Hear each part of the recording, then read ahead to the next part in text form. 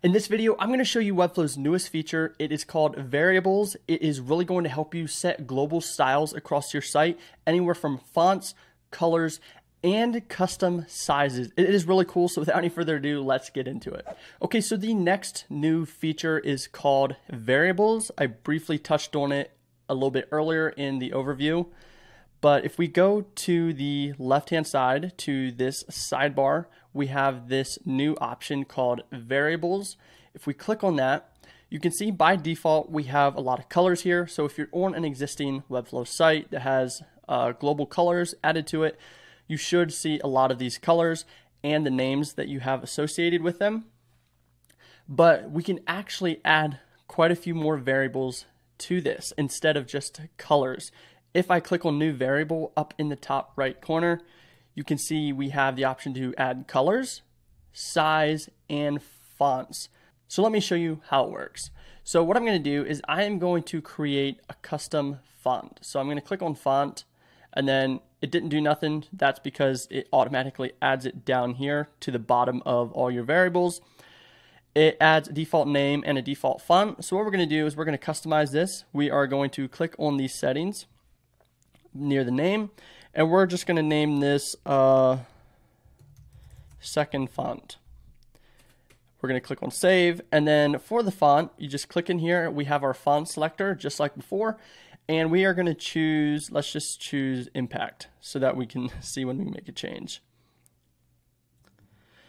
So from there, we have created a variable called second font, and it is set to impact. So what I'm going to do is I'm going to go out, and I'm going to change this header's font to the font we just selected. So in the style panel, I'm going to scroll down, and near font, instead of manually selecting a font here, you can see kind of like the CMS where you get these little little purple bubbles.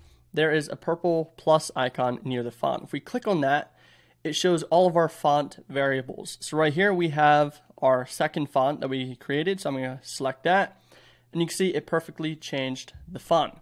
Now you might be like, well, why wouldn't we just set the impact font here? Well, if you are using this on various parts of your website for setting custom fonts here and there, you can actually globally change this font from the variables tab. So let me show you that real quick. So let's go back to the variables, go down to our font variable, and let's change the font from impact to Times New Roman. Now if we exit out of this, you can see the font has changed perfectly. So this is a really cool way to globally update things like fonts through variables. This is going to impact a lot how we build style guides in Webflow websites. So I would highly recommend you getting used to it and playing around with it. Now the next thing is sizes. You can actually set custom sizes in variables. So I'm going to click add a new variable, and I'm this time going to add a size. So if we scroll down, you can see it automatically added that. So what we're going to do is we're just going to name this container desktop. And then we're going to set the width to, let's say, 60 rem. Hit enter. And now, if we go back to our designer, we can actually use this variable anywhere we would use spacing or a size. So for example, we could, if we wanted to, we could set the font size to that new variable we added. I wouldn't suggest it because it's massive, but we could do that as well. Or a more common use case probably for the variable I set is we could go to our container large, and we can set our variable container desktop to the max width, and there we go. What this is actually useful for is we can go back to our variables at any time.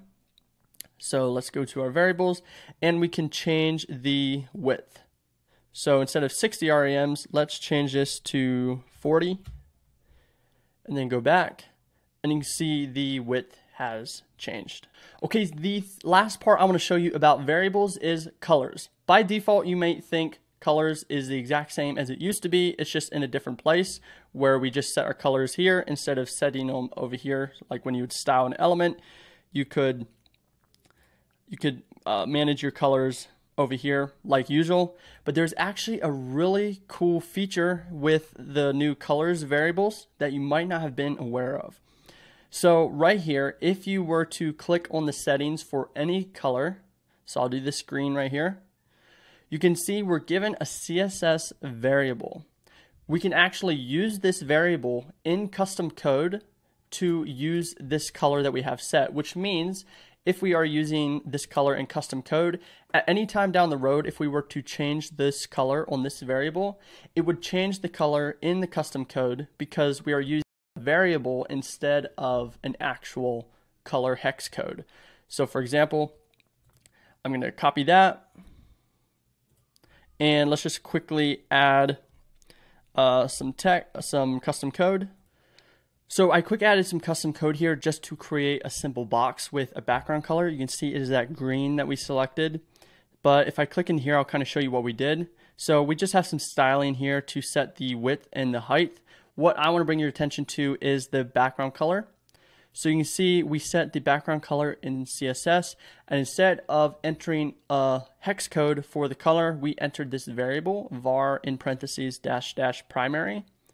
Now if we were to go back to our variables and we were to change the color for this variable, so let's say we'll just change it to like a blue color, click out of this and then go back to the home page, you can see it changed the color of this background even though this was a custom code element, because we are using that variable.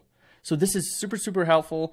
Additionally, it's also super helpful because it actually just gives you the variable right here. You click on the settings and you can just copy the variable right here. It is really easy. It's going to help quite a bit. So that was a quick overview of Webflow's new variables feature. If you need help with that or you need any other help, we actually offer unlimited Webflow design and development at a flat monthly rate. So there is actually a special offer for you, specifically the viewer. We offer this on YouTube and pretty much nowhere else. There's a link to that in the description below.